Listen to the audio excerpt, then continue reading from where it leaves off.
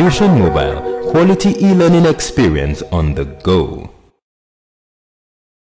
You're welcome. This is yet another biological session with your one and only biological tutor, Olajide. As you know, this program is brought to you, it is power-packed and brought to you by Fusion Mobile e-learning clinic, a kind of e-learning center on the go. They are there with you through every learning process. And now for today, we're going to be looking at the regulation of the internal environment of living organisms. What do I mean by internal environment? An internal environment speaks of an environment that is within. So how do we get to regulate this environment? How do we get to make sure that the environment is conducive for every cells present therein to function very well? So we're going to be looking at all that. We're going to be looking at the parts that are involved in the regulation of the internal environment. We're going to be looking at how unicellular organisms are faring. Unicellular organisms like the amoeba and co, how they are faring. And we're going to be looking at hormones as well, animal hormones and plant hormones. This topic promises to be explicit and exclusive, so don't blink, just stay tuned. So now, regulation of internal environment. The regulation of internal environment is generally known as homeostasis.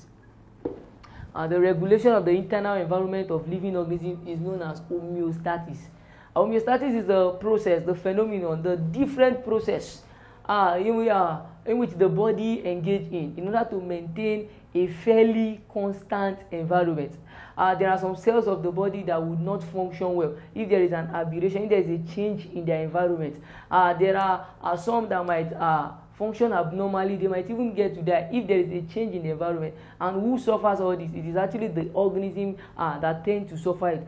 You would recall that cells combined together will form the tissue, tissue combined together will form the organ, organ combined together will form the system, while the system will now make up the living organism.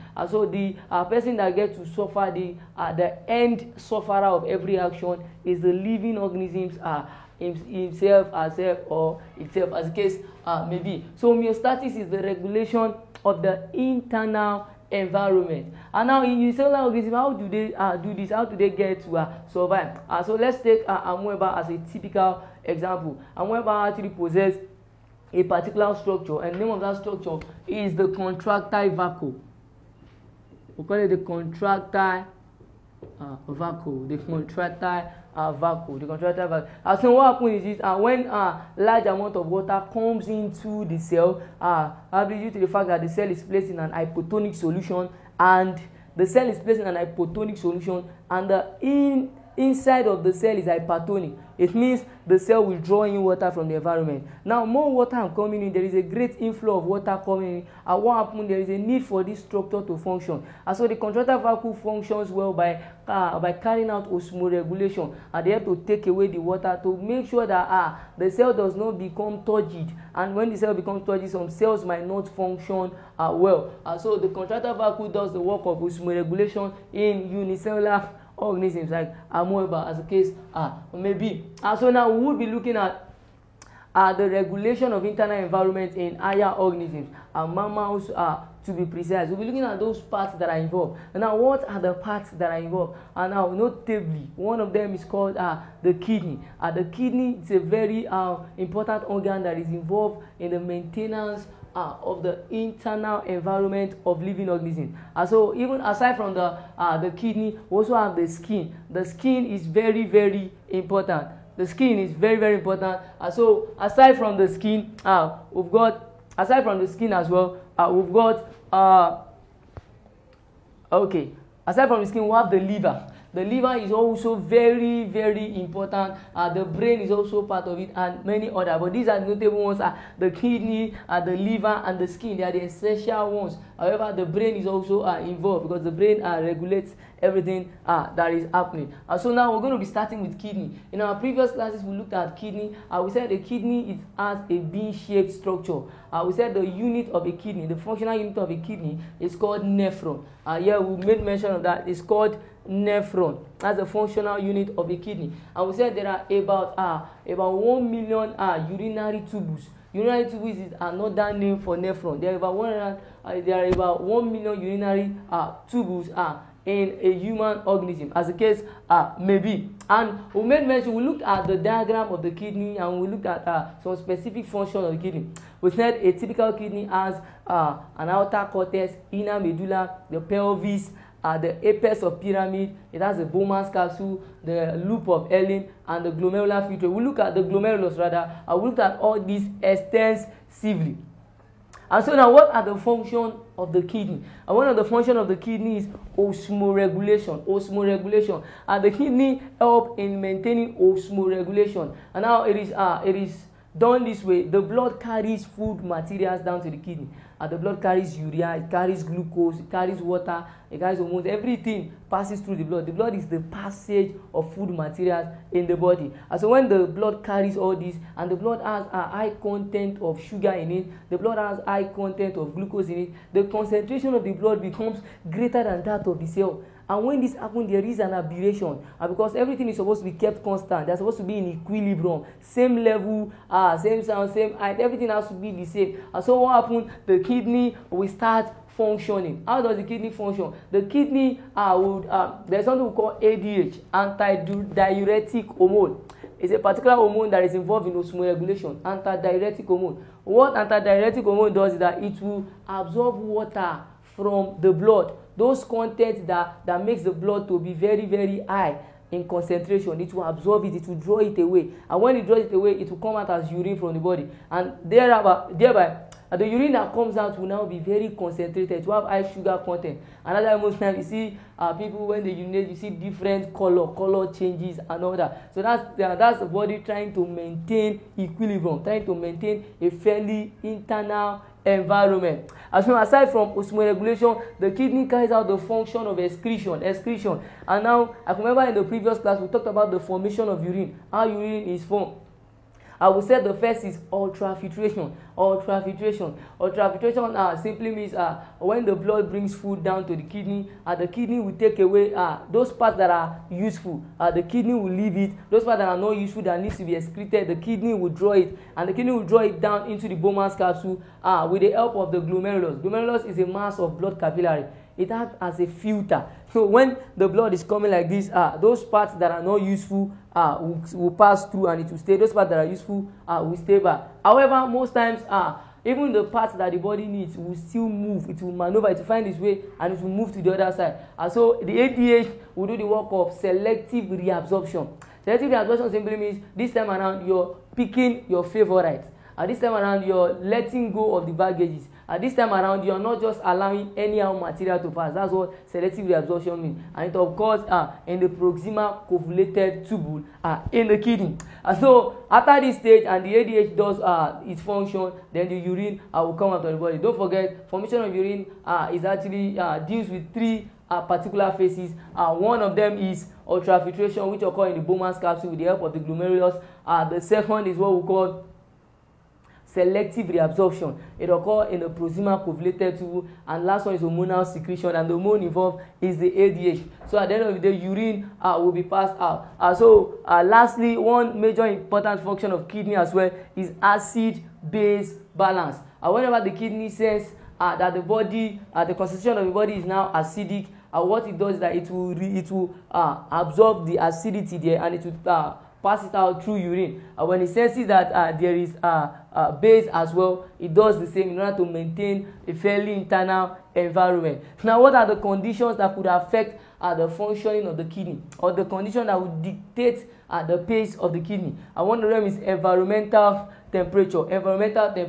Now, it has been proven over time that on a hot day, on a sunny day, on a hot day, people tend to urinate less compared to a particular cold day. Now, this is what I'm trying to say. On a hot day, everywhere is sunny, everywhere is heaty, you tend to sweat more. And now, there are various ways by which we maintain a fairly internal environment. It could be through sweating, it could be through exhalation by the lungs, it could be through you passing out urine by the kidney. So what happens is this: on a hot day, you tend to sweat the more. So when you sweat the more, the concentration of water in your body will now be less. So the parts that will be coming out as urine will be less. So you don't frequently visit the toilet. Unlike a cold day, on a cold day you hardly sweat, and so the water in the body has to go out as urine. So don't forget this: on a hot day, you urinate less due to the fact that you are sweating more. On a cold day, don't forget, on a cold day, you tend to urinate more due to the fact that you are sweating less. So don't forget this fact. They are very, very important. So aside from that, drugs also affect the functioning of the kidney. There are some drugs that when you take them, their basic function is to help the kidney take out excess water and release it. Such drugs are called diuretics. I will call them diuretics. Diuretics, they help in taking out high volume of water from the body. Drugs like that also help. Diseases as well. There are diseases that could affect the functioning of the kidney. A highlight of the diseases are diuresis. Diuresis, we have nephritis, we have kidney stone, we have dropsy or oedema. Diuresis, nephritis, kidney stone, dropsy or oedema. As I've explained diuretics before, those drugs are taken in order for the body to take away excessive water. Now when the body refuses, diuresis is when there is water in the body and selective reabsorption is not taking place as it ought to take place. So diuresis can also be controlled surgically. Nephritis is the inflammation of the kidney. The Bowman's capsule has been inflamed, so the Bowman's capsule is not carrying out the function of reabsorption. So what happens is that most times it's caused by bacteria. What happens is that nutrients will now be passed out. Nutrients that ought to be reabsorbed will now be passed out as urine. Nutrients that the body needs will now be passed out as urine. So that's what we call nephritis. Kidney stones. Now kidney stones simply talk about the presence of a solid particle in the kidney, in the pathway or the passway of the kidney. There's presence of substances there. So what happens is that this kidney stone will mar the easy passage of urine, easy flow of urine will be marred, and that explains why most people suffering from this they find it hard to urinate. They feel pain when urinating, and it can be controlled surgically. There's something we call surgical removal of stones in the kidney. It's called nephrectomy.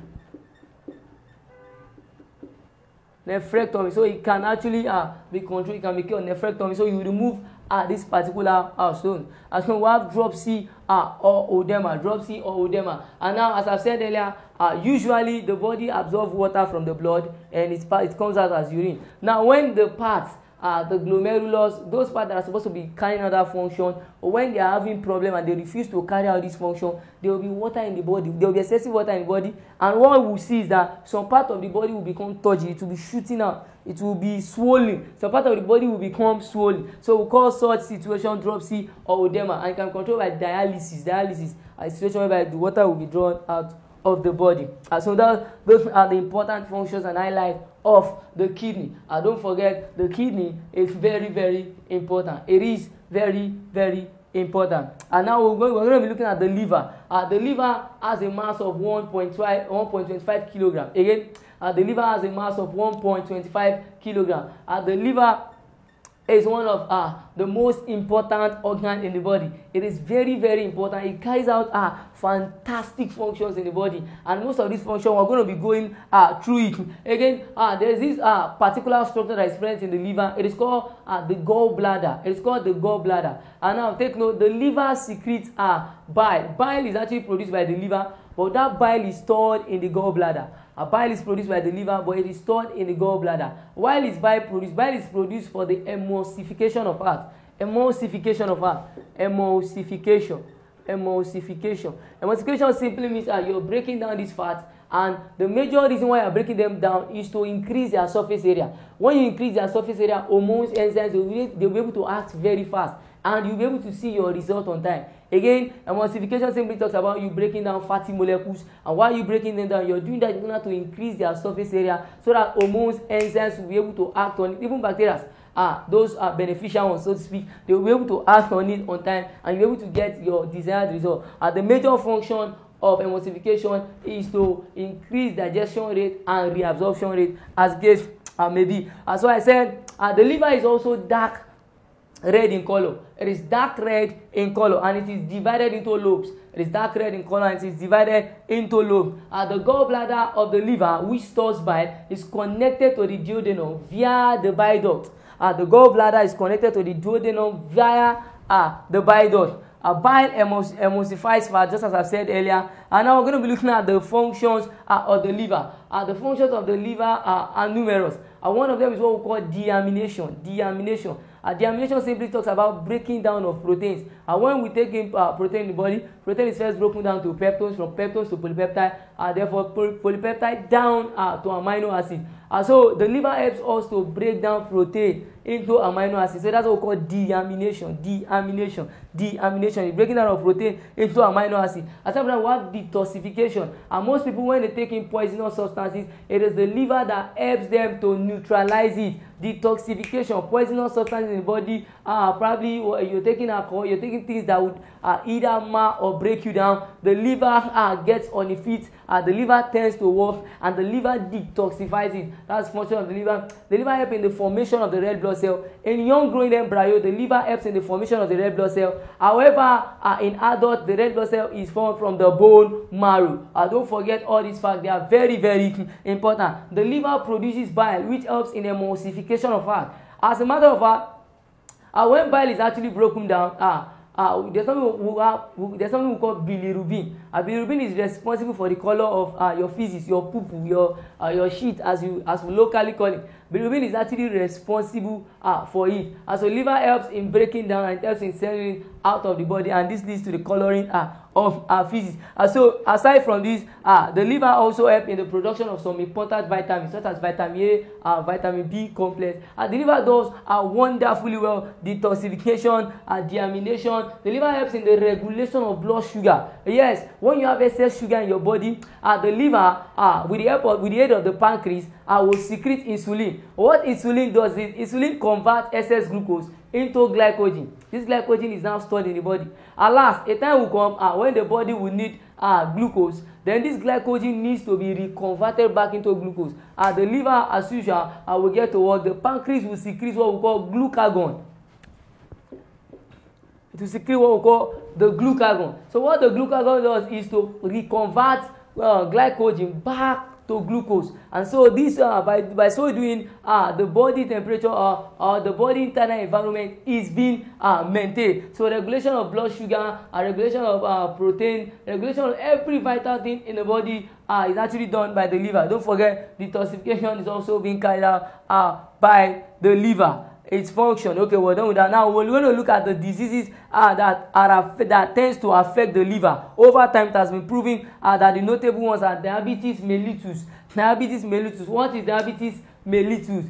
And now basically, we have two types of diabetes. We have diabetes mellitus and we have diabetes insipidus. Diabetes mellitus and diabetes insipidus. What is diabetes mellitus? Diabetes mellitus simply talks about the inability of the pancreas to produce insulin, which in turn will convert excess glucose to glycogen. So what happens is this: excess glucose will be present in the body, and by so doing, the rate of the concentration of the body gets increased, and so there will be different malfunctioning of the cells will therefore set in. Don't forget, diabetes mellitus is the inability of the body to produce insulin, which will convert excess glucose to glycogen. However, what is diabetes insipidus? Diabetes insipidus talks about the inability of the body to produce ADH, which will reabsorb nutrients from the kidney back into the body, and then the remaining water will go out. So when this ADH is not produced, when this ADH is not signaled, when they fail to work, nutrients will flow out from the body. And so when nutrients flow out of the body, we'll call it diabetes insipidus. Inability of them to reabsorb nutrients from the body, we call it diabetes insipidus. And so it also affects the liver. So we have diabetes mellitus, and we have what we call infective hepatitis. It also affects the liver, where it is like an inflammation of the liver. It could be a virusic disease. It could be caused by virus and all that. We have cirrhosis of the liver. This is caused by taking alcohol. When you take excessive alcohol in the body, more than the body can hold, it inflames the liver, and this results cirrhosis. We also have cancer of the liver. However, all this can actually be corrected. We have the gallstones as well. What the gallstones does is this: the gallstones tend to block the pathway of the liver. I said we have the bile duct, we have the gallbladder. The gallbladder stores bile. The gallbladder is connected to the duodenum via the bile duct. And so what the gallstone do is this: it stays in the pathway, it blocks it. So where materials are supposed to pass, they won't be able to pass. Alas, when bilirubin is being broken down, when bilirubin is present, remember I said bilirubin is responsible for the color of physics. So they are supposed to go out into the small intestine, down into their body. Okay, down into the body. Okay, so this is bilirubin, bilirubin.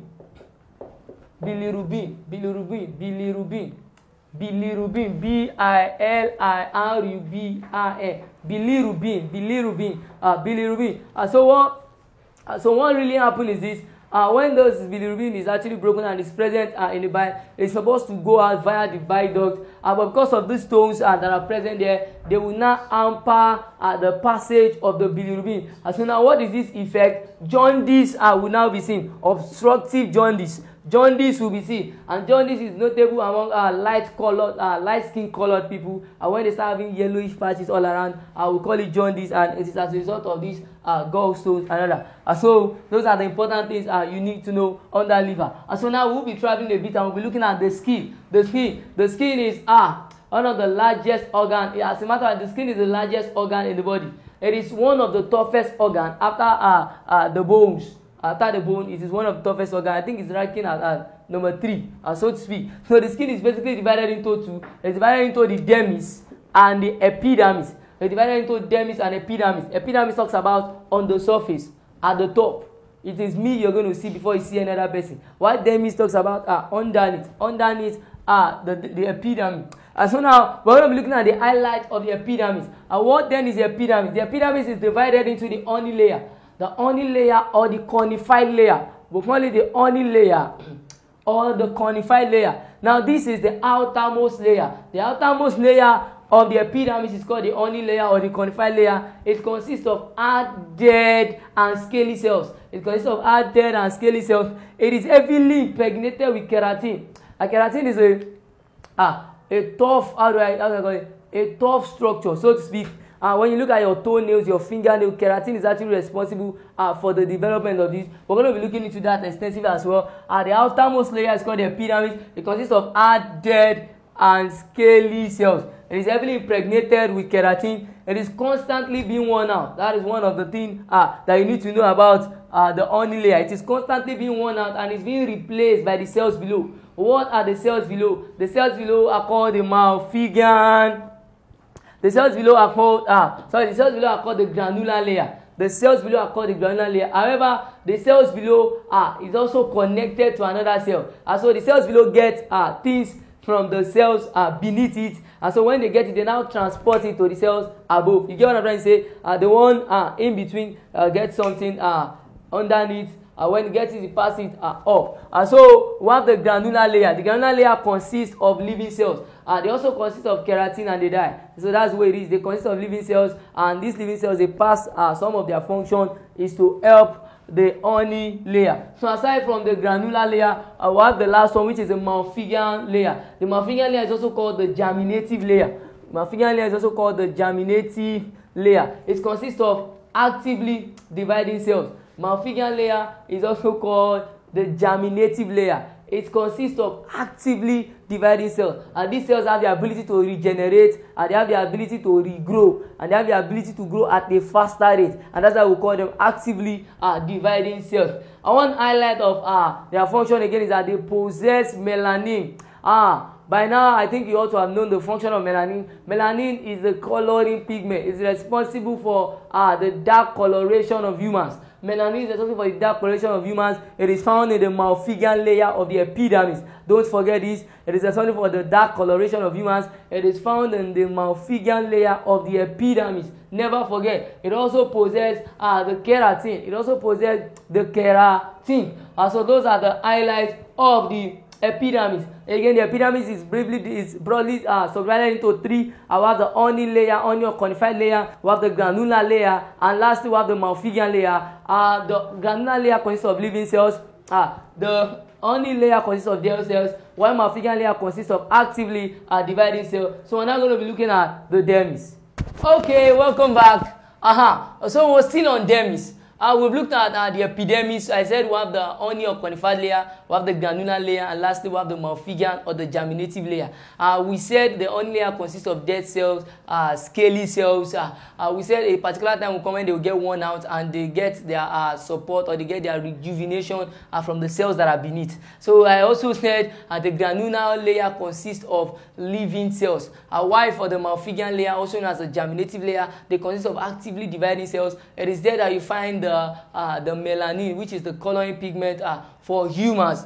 So now we're going to be looking at the dermis. The dermis. Epidermis is at the top, the upper dermis. That's epidermis. So now we're looking at the dermis itself, which is underneath. Now don't forget, it is the malpighian layer goes deeply and it forms the dermis, and these will have all those features of the dermis. So we're going to be looking at it. Now the dermis, for a particular thing to be called a dermis, it needs to have a blood capillary, hair follicle, sensory nerve ending, the sweat gland, the sebaceous gland, and lastly, it needs to have the subcutaneous fat. And now the blood capillary, what's the function of the blood capillaries? And now basically the blood capillaries helps in carrying food substances down to the skin. So food substances will come to the skin like that, and they've got to survive as well. We have veins, we have everything. So the blood capillaries, they need to contain blood capillaries for the passage of blood and everything in order to keep them alive, healthy, and okay. So they also have the hair follicle. The hair follicle is a deep pit that is formed as a result of the infolding of the malpighian tube. It is a deep pit that is a deep pit that is formed as a result of the infolding of the malpighian tubule, the malpighian layer, the malpighian layer, not malpighian tubule, of the malpighian layer, and the malpighian layer is called again the germinative layer. It is also seen that the hair follicle consists of hair erector muscle. Hair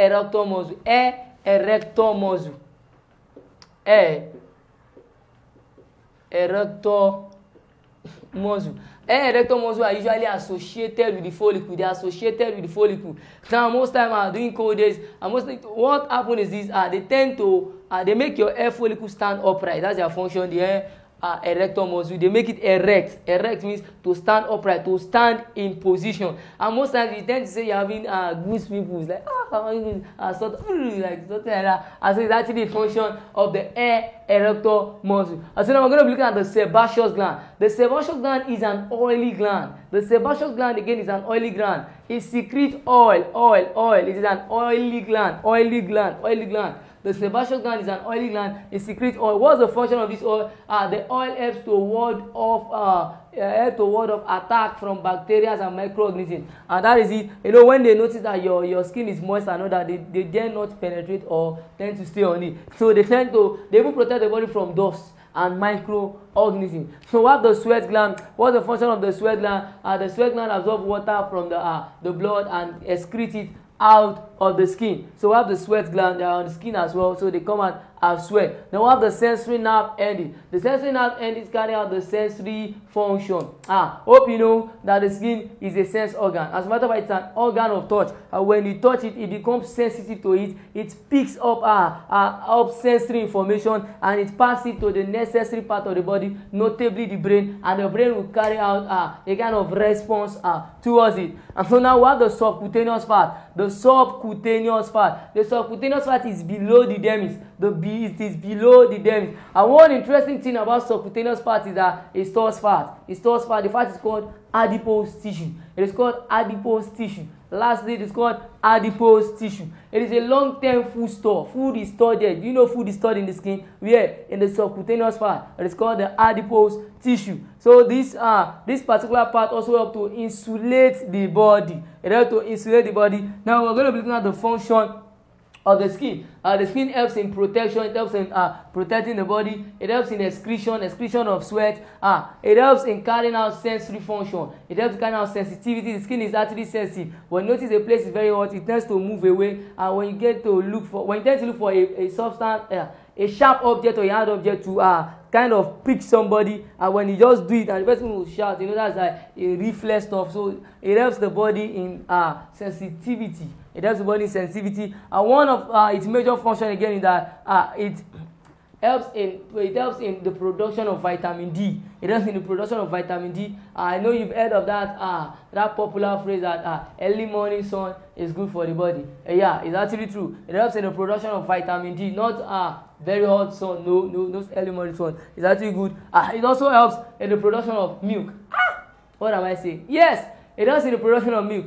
Do you know that it is actually part of the skin that forms the mammary gland? It is part of the skin that forms the mammary gland, and the mammary gland's function is to the release of milk. So it is safe to say it helps in the production of milk. And lastly, it helps in the regulation of body temperature. It helps in the regulation of body temperature. On a hot day, you tend to sweat the more, so that way it's trying to keep your body relaxed. On a cold day, and when you feel shivery and all that, you tend to feel warm. So it does many miraculous things. And when it comes to regulation of body temperature, we have got two different types or two categories of organisms. We have homoitamic organisms, and we have poikilothermic. We have poikilothermic. The word homo talks about constant temperature. The word poikilo talks about variable. The word thermic, heat. So homoitamic are organisms with constant temperature. They are organisms with constant temperature. As a matter of fact, we'll call them warm-blooded organisms. They are warm-blooded organisms. The temperature is always kept constant. There is a way they do their thing in order to maintain a fairly constant internal environment. A very good example is man. Man is an homoitamic animal. Man is an homoitamic organism. Man has constant temperature. Are you with me? It doesn't vary. They always look for a way to maintain it, to bring it down to the average. And now poikilothermic organisms are organisms with variable temperature. They are called cold-blooded organisms. And the organism varies. It has no constancy. It varies. And so, kind of poikilothermic animal. A very good example is your lizard, your frog, birds, birds, they are all poikilothermic organisms. Homoitamic organism is man. Mammals. Mammals are homoitamic. Mammals are homoitamic. Don't forget that. So now we'll be looking at the care of the skin. How can you care for your skin? By bathing regularly. By not allowing yourself get injured here and there. And one thing again is that when you get injured, learn to dress your wound very well. Regular exercise also helps the body in burning fat and every other thing. And by taking balanced diet. Balanced diet is the meal that contains all the kinds of food in the right portion or in the right proportion, any way you choose to call it. So those are the ways by which you can take care of your skin. And so now it's been some questions will pop up on your screen. Just try as much as possible to do the needful. And we would be looking at animal hormones as well as plant hormones, and those parts they are well. Okay, so now we would be looking at animal hormones. You need to take note of the fact that for every particular structure, particular organ, or particular function carried out by plants, there is also another structure carrying out that particular function in animal. And so since we have animal hormones, definitely there is a need for us to also have what? Plant hormone. And so after animal hormones, we will be looking at plant hormone extensively. Now, what are hormones generally? Hormones are chemical substances or biochemical substance. And what do I mean by biochemical? Biochemical means there are chemicals that are involved in biochemical reaction. Chemicals involved in biological reactions. So we call them biochemical. Chemicals involved in biological reactions. So they are either chemical substances or biochemical substances. And now one major characteristics of an hormone is that they are produced in minute quantity. The word minute talks about small quantity, little quantity. So hormones are biochemical substances that are produced in minute quantities. They are produced in minute quantities in one part of the body, and then they are transported to their site of action. Now this is it. Hormone is not produced at the site of action. Hormone is produced at a particular part of the body, and then they will now be transported to their site of action. I hope you've gotten the definition. So I take it again. Hormones are chemical substances or biochemical substances that are produced in minute quantities in one part of the body and are transported to their site of action, where they exert their effect, controlling the body metabolism, growth processes, reproduction process. Every process in the body are controlled by hormones. Now, hormones are also referred to as chemical messengers or organic messengers. You want to carry out a function, you need an errand boy. All you need to do is call on a particular hormone and they will carry out the function. Are you with me? You want to release milk, you call on a particular hormone, it will work out. So hormones are called chemical messengers or organic messengers. And now hormones, the glands that are responsible for the production of hormones are called endocrine gland. They are called endocrine gland. They are called endocrine gland. Endocrine gland is also referred to as ductless gland. Ductless gland. Ductless gland. Now, hormones are produced by the ductless gland. What do I mean by ductless gland? A ductless gland simply means a duct. Ductless gland simply means a gland that lacks duct. So, since we know that the gland producing hormones lack duct, how then do hormones move? How then do hormones get transported? How do they change position with respect to time? The answer is not far-fetched. You and I know that ductless gland is also known as endocrine gland, and ductless gland is a gland that lacks duct. So, what hormone does is it hormone diffuse into the bloodstream. There is no duct to carry, there is no duct that to serve as passage of hormone. So what hormone does is that it diffuses straight into the bloodstream, and so the blood carries the hormone about. That's all. That's a tricky way, yes, but it works for them. And so hormone diffuse into the bloodstream, and the blood carries them to the part of the body where they carry out their function. Don't forget, the gland responsible for the production of the hormones, generally they are called what? Ductless gland or the endocrine gland. Hormones are also referred to as chemical messengers or organic messengers. Hormones are minute in quantities, and they are produced in one part of the body, and they are sent to their targeted organs where they exert their effect to control the production, body metabolism, growth, everything that has to do with survival, respiration, and everything. And so hormone does that. So now we'll be looking at the groups of hormone, the glands in the body that produce hormone. We are going to be looking at them. And I know you've been observing that we have the picture of a wonderful man on the board, and the man is actually well living. So we're going to be looking at it now. It will interest you to know that this is you. Yeah, that you're looking at me now. This is you. And now at this particular portion, we have a particular gland here. That gland is called the pituitary gland. This gland is known as the master gland. It's known as the master gland. Its activities control every other gland. Don't forget, pituitary gland is known as the master gland. This is the location of the pituitary gland. This is the location of the pituitary gland.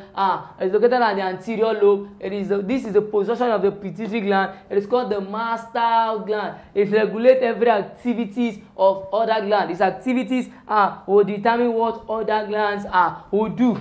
So now coming down to the neck region, I will have two wonderful hormones here. To my right, we have the thyroid gland, and to the left, we have the parathyroid gland. The right, we have thyroid gland. The left, we have the parathyroid gland. So coming down now to the chest region, the upper part of the chest region, very close to the right hand side, we have the pancreas. You and I know the pancreas that secrete the insulin and the glucagon. But we'll be looking at that critically as well. And now to the left, we have the adrenal gland. The adrenal gland is also called the emergency hormone. So now we've looked at the pituitary gland, we've looked at the thyroid gland, we've looked at the parathyroid gland, we've looked at the adrenal gland, and we've looked at the pancreas. So now what is this that we got here? This is the positioning of the ovary. The ovary in females, and this is the positioning of the testes. The testes in male. Are you with me? The testes also have their own hormone, and we'll be looking at that as well. The ovary also have their own hormone. We'll be looking at that as well. Okay. So now we're going to be looking at the various endocrine glands in the body. We're going to be looking at their location. We're going to be looking at the hormones, the secrete, and lastly, we're going to be looking at their functions, and their effect as well. So the first on our list is the pituitary gland. The pituitary gland, it is located at the base of the midbrain. The pituitary gland is located at the base of the midbrain. It produces, or should I say, it secretes wonderful and marvelous hormones. And now, what are these hormones? One of them is prolactin. Prolactin helps in milk production. Another one is oxytocin. Oxytocin helps in the flow of milk. Prolactin helps in milk production. Oxytocin helps in the flow of milk. And we have antidiuretic hormone, which I have spoken extensively on earlier. It helps in reabsorption. It helps to reabsorb useful materials from the glomerular filtrate. We also have the somatropin, also called the pituitary, or also called the somatropin, any way you choose to put it. They promote the growth of bones and muscles. And lastly, we have the tropic hormones. We have the tropic hormones as well. And now, never forget that hormone, the pituitary gland is called the master gland. The pituitary gland is called the master gland. Why? Because it controls every other activity. And so now we're going to be looking at the thyroid gland. The thyroid gland is located at the anterior region of the neck. It produces a particular hormone called thyroxine. And the hormone produced by the thyroid gland is called thyroxine. Thyroxine helps to regulate the rate of metabolism, especially respiration. It helps to regulate the rate of metabolism, especially respiration. It stimulates mental and physical growth and development in young animals.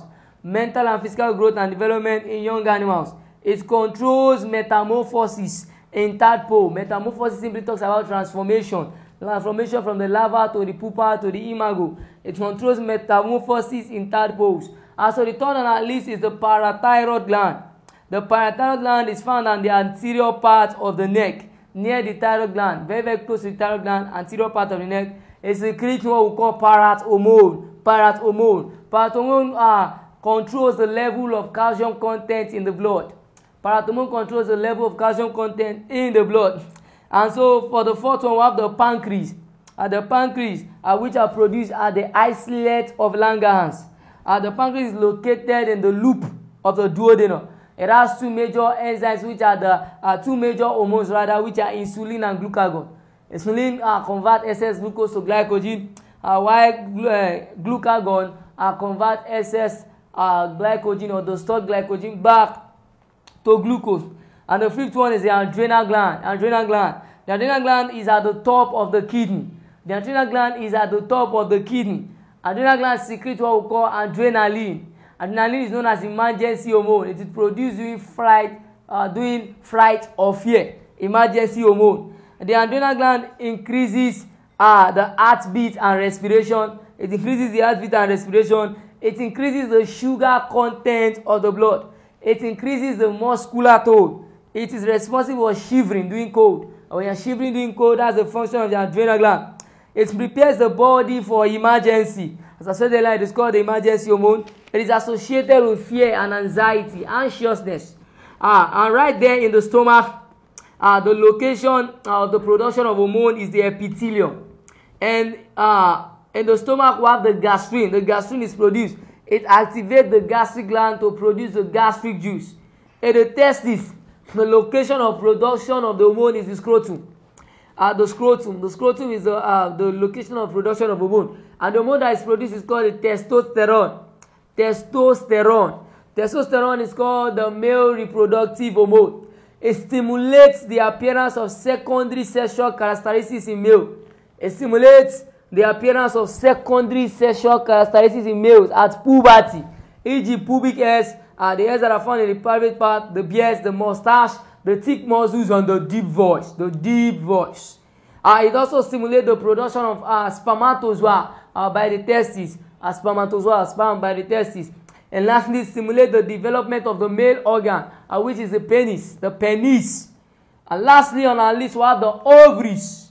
The ovaries, the location of production of hormones in the ovaries, actually within the ovary itself. Two particular hormones are produced, which are estrogen and progesterone. Estrogen stimulates the development of female secondary characteristics as puberty, such as pubic hairs, round body, uterus growth, and breast development. The progesterone prepares the uterus for the attachment of the embryo. The uterus is also called the womb. It prepares the womb for the attachment of the embryo, just like the implantation of the embryo. It maintains the fetus during its development in the uterus. The result in the developing child, it maintains the growth of that child. It maintains the fetus during its development in the uterus. And so don't forget again, it's called the pregnancy hormone. Okay, so now we've spoken extensively concerning the glands, their location, hormones secreted, and their function. As I said, for the pituitary gland, we have the ADH, we have the prolactin, we have the oxytocin, and we have the tropic hormone, and we have the somatropin. For the thyroid gland, they secrete the tyrosine. The parathyroid gland secretes parat hormone, and the pancreas, which is the isolate of ligand, secretes what we call the insulin and the glucagon, and the gland secretes the adrenaline. In the stomach, we have the gastrin, which gives instruction to the gastric gland to produce gastric juice. In the testes, we have the testosterone. It is responsible for puberty development in males, the development of beards, mustache. It is also responsible for the development of the penis. It is responsible for the production of spermatozoa as well. While for the ovaries, I have two important hormones. One is called estrogen. The function of the testosterone in male is being complemented and carried out in the female as well. In the female, the estrogen helps in production of puberty characteristics. You see pubic hairs in the private part. Some ladies actually, some do have mustache. You see round hair, development of breast as well. And the progesterone is called the pregnancy hormone. It helps in the implantation of the embryo in the womb. The womb is called uterus. And it helps in maintaining the development of the fetus, the young child that is growing up in the womb as well. So now we are going to be looking at the under-secretion and the over-secretion of these important hormones. What do I mean by under-secretion? When they are produced in little quantity compared to how much they have been needed. This is what I'm trying to say. Under-secretion means when they are secreted compared to the amount we hope to see. Under-secretion. While over-secretion is when they are over-secreted. Under-secretion means when they are under-secreted, when they are lowly secreted, and when they are highly secreted is over-secretion. So we're going to be looking at the effect of these hormones. If tyrosine is over-secreted, what will happen? If it is under-secreted, what will happen? If parat hormone is over-secreted, what will happen? If it is under-secreted, what is going to happen? We're going to be looking at that. Okay, so I haven't looked at the various glands in the body, their location, the hormones they secrete, their functions, as well as their effects. So now we're going to be looking at hormones, the effect of their over-secretion and under-secretion or deficiency. So now the first on our list is the pituitary gland, and the hormone we're looking at is the somatropin. Somatropin. So now we're going to be looking at the effect of its over-secretion. Over-secretion of somatropin in children leads to gigantism.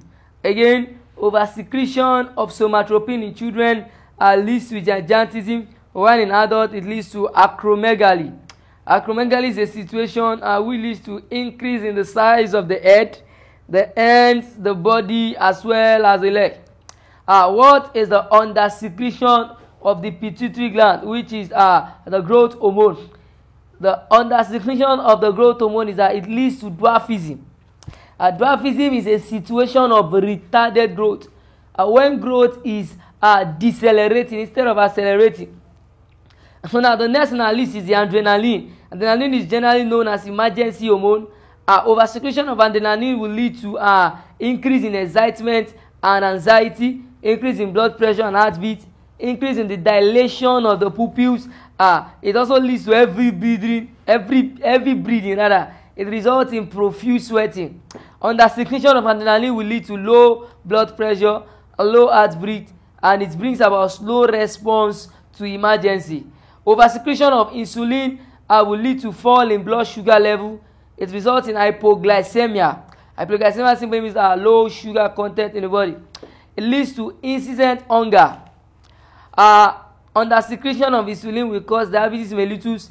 It will also lead to high blood pressure, less appetite, and great thirst for water. It also leads to general weakness. Over-secretion of the thyroxine, which is resulting from the thyroid gland, will result in hyperthyroidism. Hyperthyroidism simply means increase in metabolic rate. It also leads to overactivity or restlessness. It brings about bulging of eyeballs. And lastly, it leads to loss of weight. Under-secretion of the thyroxine will lead to hypothyroidism. Hypothyroidism is low metabolic rate. It also leads to sluggishness, slowness. And in fact, it results in a condition called cretinism. It may result in goiter, a swelling around the neck. The testosterone, which is the male reproductive hormone. Oversecretion of it will result in excessive development of sexual organs. You see people developing beards anyhow and secondary sexual characters. It leads to abnormal urge for sex in males. Abnormal urge.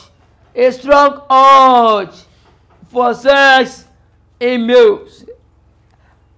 Undersecretion of it will lead to underdevelopment of sexual organs. It could also lead to low urge for sex. Estrogen, which is the female hormone or the female reproductive hormone, as the case may be, oversecretion of it will result in abnormal urge for sex.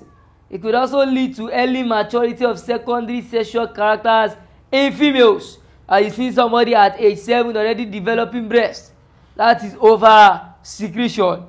Undersecretion of it will lead to poor development of the reproductive system. And there is also a delay in secondary sexual maturity. At age 30, we are still looking for it. Parathormone. It is secreted by the parathyroid gland. It causes softening of bones. Oversecretion of it will cause softening of bones. It brings about increased loss of phosphate. Remember, they are concerned with the calcium content of the body. And calcium carbonate and calcium phosphate are responsible for the bones. They are the minerals that add in cartilage into bones. So it causes, oversecretion of it causes softening of bones, and it brings about increased loss of phosphate. Undersecretion of it will lead to what we call tetany. T-E-T-A-N-Y. Tetany is known as muscle spasm. If most people they love, most times they could call it it leads to muscle spasm, and it could also lead to death. So these are the undersecretions and the oversecretions. And so now we're going to be traveling into the world of plant hormones, where we're going to be looking at so many things on the plant hormone. Okay, and so we've looked at the undersecretion and the oversecretion of some vital hormones in the body. We look at the pituitary gland, which is the master gland. We looked at the oversecretion and the undersecretion of it. We look at dwarfism. We look at gigantism, oversecretion, gigantism. Oversecretion is dwarfism. Okay, so having established the different, the vital informations that you ought to know under this, we're now going to be looking at the plant hormones. Okay, so now we're going to be looking at plant hormones. Having looked at animal hormones. Plant hormones are also called phytohormones. Plant hormones are also called phyto. The word phyto means it is of plant origin. So there are basically 5 types of plant hormone. There are basically 5 types of plant hormone. We have the auxin, we have the gibberellin, we have the abscisic acid, we have the ethylene, and lastly, we have what we call cytokinin. Auxin is very, very popular. It is well known among many. We have the gibberellin as well. We have the cytokinin, we have the ethylene, and we've got the abscisic acid. Abscisic acid is known as ABA. ABA is called abscisic acid. So now, what are auxins? What are auxins? What are auxins? What are auxins? Auxins are plant hormones. Auxins are plant hormones. The most naturally, the naturally occurring auxin is called IAA. IAA is a natural occurring auxin. The natural occurring auxin is called IAA. IAA is indole acetic acid. IAA is indole acetic acid. IAA is indole acetic acid. While the synthetic ones, those ones that could be manufactured, that could be synthesized, that could be brought about due to actions of people, it's called the synthetic auxin. And a very good example is the NAA. NAA is naphthalene acetic acid. And as well, we have 2,4-D. 2,4-D is 2,4-dichlorophenoacetic acid. I take it again. Naturally occurring auxin is IAA, indole acetic acid, while the synthetic one is NAA and naphthalene acetic acid, and we have 2,4-D, 2,4-dichlorophenoacetic acid. Now, auxins move across short distances by diffusion. Auxins move across short distances by diffusion, while they move by long distances through the phloem.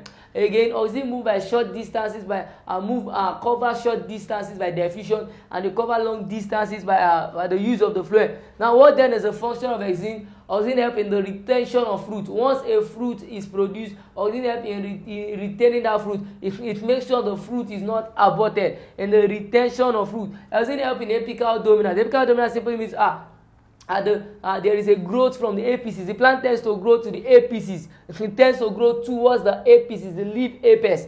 And one thing again is that oxygen inhibits lateral growth. It inhibits side growth. All the growth of a plant is just up. There's no sideways growth. It inhibits lateral growth. It is against lateral growth. Oxygen helps in inducing flowering. It helps in initiating. It helps in inducing flowering. It helps in starting flowering.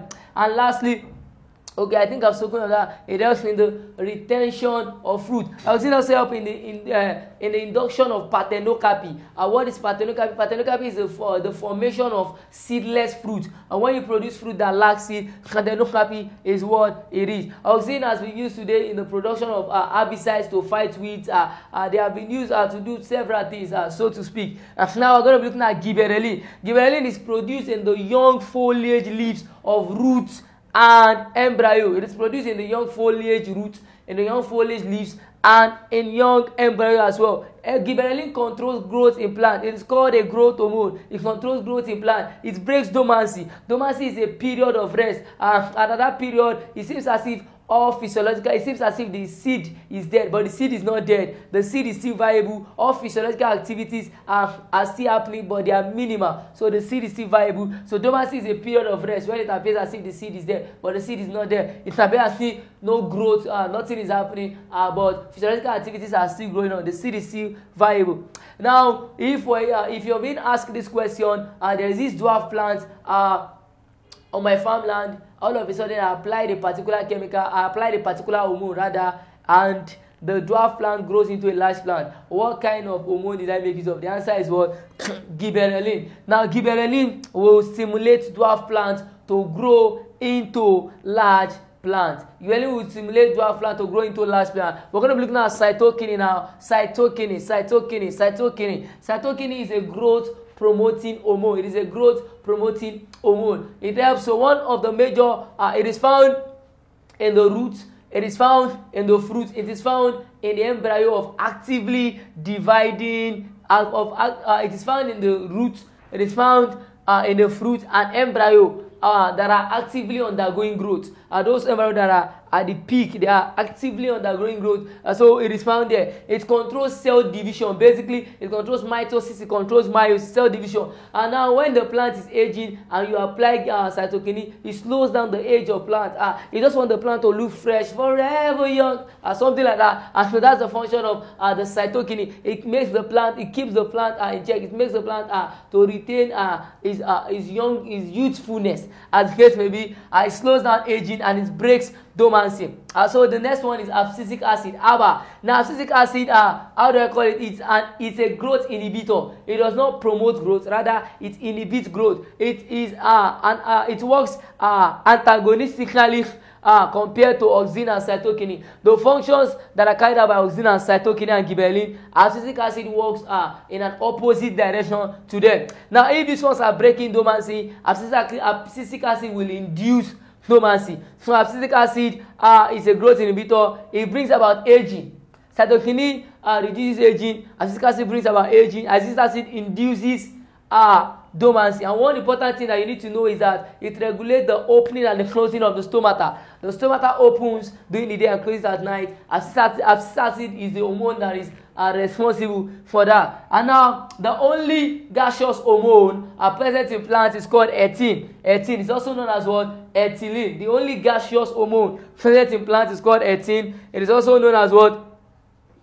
It's also known as ethylene. Ethene C2H4. And let me quickly show you the structure. This is the structure of ethene, or you can call it ethylene. It is the only gaseous hormone. It is the only gaseous hormone. One of the major functions of 18 is to hasten fruit ripening. It hastens fruit ripening. It hastens fruit ripening. It produces respiratory climacteric as well. And when you see your fruit ripening and all that, naturally maybe you tie them in a sack and all that, and they get ripened. It is function of the 18 or the ethylene. They hasten fruit ripening, and they are produced in leaf, in stems, and in young root. And so we've looked at the 5 major ones. However, there's this special flowering hormone. It's a special flowering hormone. It is called florigine. A special flowering hormone is called florigine. And the major function of the florigine is to initiate flowering a plant. And now let's quickly go through this again. Let's go through this again. Auxin. Auxin, naturally occurring auxin is IAA. Synthetic, those ones that are artificial, those ones that can be manufactured. And we have NAA, naphthalic acetic acid, and we have 2,4-dichlorophenolic acid. One major thing you need to know about auxin is that auxin promotes growth in the apices towards the leaf apex. Any growth side by side, they are not in support of it, so they inhibit lateral growth. One major function of auxin again is that it helps in parthenocapy, the formation of fruits without seed. The formation of fruits without seed. And they induce flowering. Gibberellin is also a growth hormone. It breaks down dormancy and it controls growth in plant. One thing again, for a dwarf plant to grow into a large plant, gibberellin is the one at work. Cyclokinin is found in young seed, it's found in young fruit, it's found in young root, those ones that are actively undergoing growth. They control cell division, mitosis and meiosis. They also help in breaking down dormancy. Acetic acid carry out functions that are opposite to auxin, opposite to gibberellin, and opposite to cytokinin. If cytokinin, auxin, and gibberellin are going this way, acetic acid is going the other way. It is antagonistic. Its functions are oppositely compared to other ones. So since these ones are breaking dormancy, this one is inducing dormancy. Are you with me? Since this particular one here, cytokinin, is trying to reduce the age of plant, making the plant look young. This one is supporting the age of plant, making them look very old. And one major function of acetic acid again is that it regulates the opening and the closing of stomata. The stomata opening during the day and closing at night is a function of the acetic acid. 18 is the only gaseous plant hormone that we have. The only gaseous plant hormone. The general formula is C2H4. It is also called ethylene. It is produced in leaf, stem, and young root. It hastens fruit ripening. And lastly, we have a special flowering hormone called florigine. Its major function is to initiate flowering in plants. Wow, it's been an awesome time out with you. Some questions will pop up on your screen. Make sure you attend them, do the needful. Thank you.